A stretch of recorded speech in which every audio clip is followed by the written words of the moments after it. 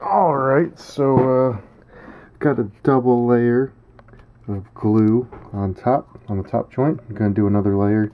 I like to let that get nice and dry, make sure it's totally cured before I do another layer. And not going to start on the triple joint yet on the former.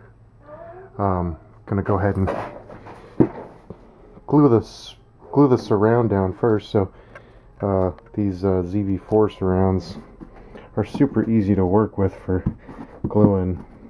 You can actually just get them to stand up for you like so, all the way around. It's much easier with two hands.